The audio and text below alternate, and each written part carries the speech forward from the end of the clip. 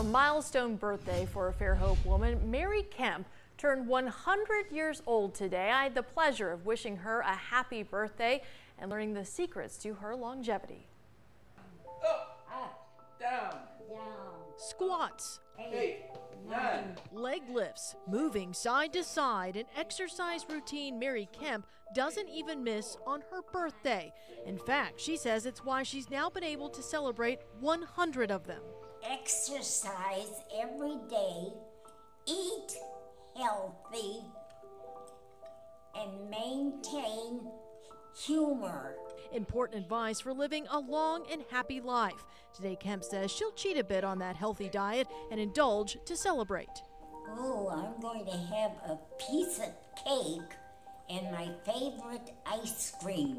When her working life as a secretary, she was known as the road runner because she would, instead of taking the elevator, she would walk up and down stairs between floors.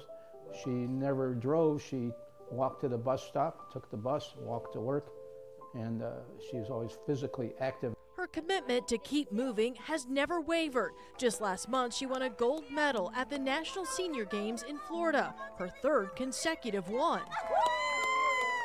Kemp, a single mother who sacrificed everything for her kids and put herself through night school, also served our country during World War II. Her basic training and how she was the shortest one. What she may have lacked in height, she more than makes up for in perseverance. I'm amazed that I lived this long, but I'm so happy.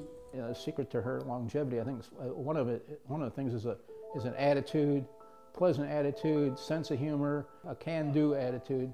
Her motto is never give up. Well, Mary, again, happy birthday. We wish you all the best and hope you enjoy the party with your exercise buddies at Silver Sneakers tomorrow.